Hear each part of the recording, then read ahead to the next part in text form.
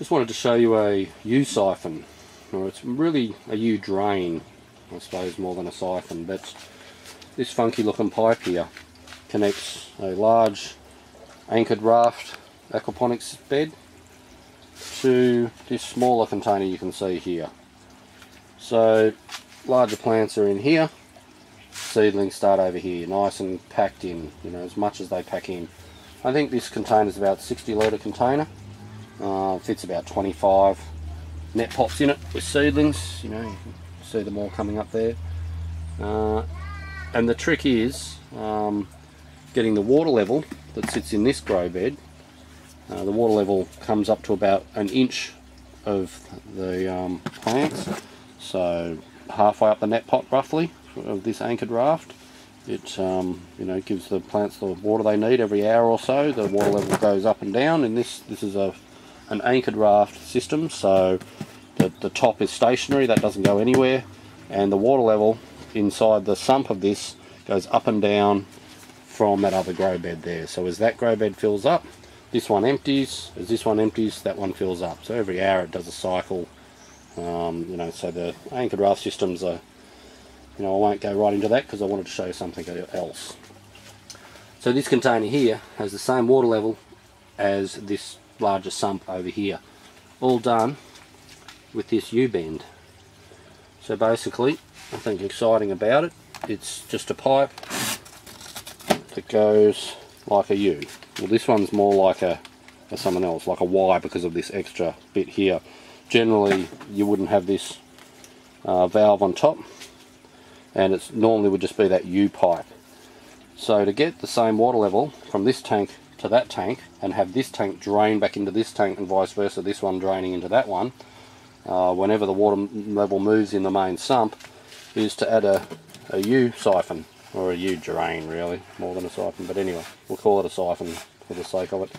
So that basically just slides between them, and gravity will keep both like tanks at the same level. So if this one goes down, this one will go down with it. If this one goes down, this one will come down with it. So it's just a simple gravity thing.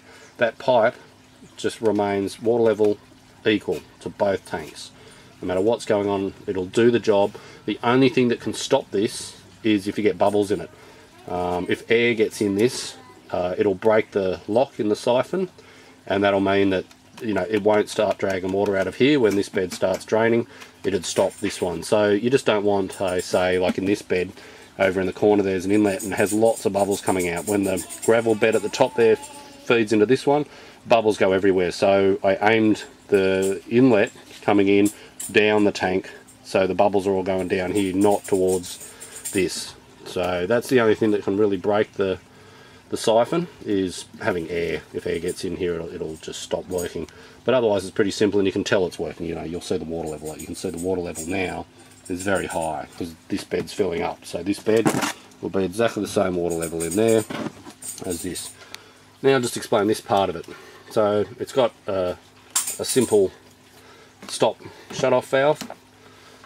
What that's for is to create the suction, because you can't have air in here, so that has to be water, and obviously the water level is higher than both the beds, which doesn't matter. The siphon itself, that doesn't worry the gravity effect of it. It's actually all a part of it. But to fill this with solid water and have no air in it, there's only a few ways to do it. You could kind of tip water into it, or you could flood it, put end caps on it, then put it into place and pull the end caps off.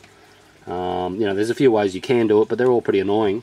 When this one, you put your mouth on here, open your valve, suck some water up until the water gets to about here, remembering the water's already about here anyway because it's sitting in the bed.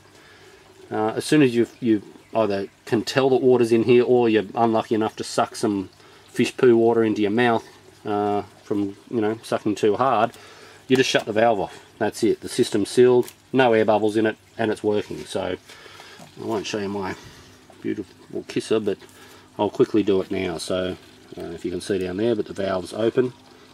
I'll quickly show you how simple it is to make this thing siphon turn into a siphon. I'll just put the camera down for a second.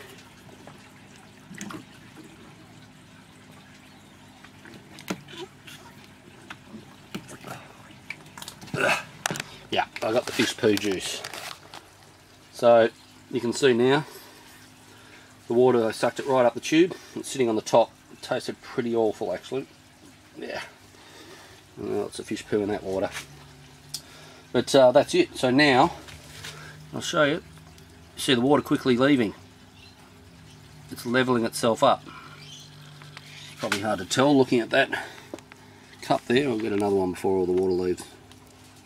You can kind of see it bubbling off the bottom of the net pot there. So the water level in this tank is now dropping and equalising to what the water level in this one is. So there's the water there.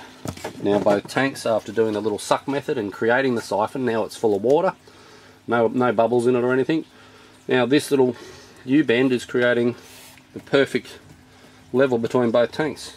And as this one empties, in about an hour the pumps will come on to empty this tank back into the big fish tank over there. There's a big 4,000 litre fish tank.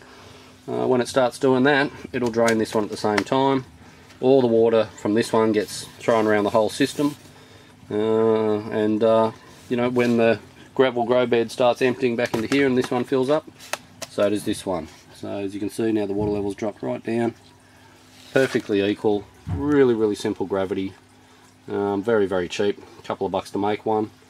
This was all just made out of stuff I had lying around. So yeah, that's a U-bend and what it does and how simple it is. So that thing now will work for years without any maintenance. And if I want to break the level of this one, if I want to disconnect this tank from this tank and just let it say remain full, all I've got to do is pull the shut-off valve and let the air run into the pipe. As soon as air hits it, breaks the siphon. No longer will this bed be connected to this bed. So pretty simple, gravity free, no pumps required. You know, great stuff, gravity.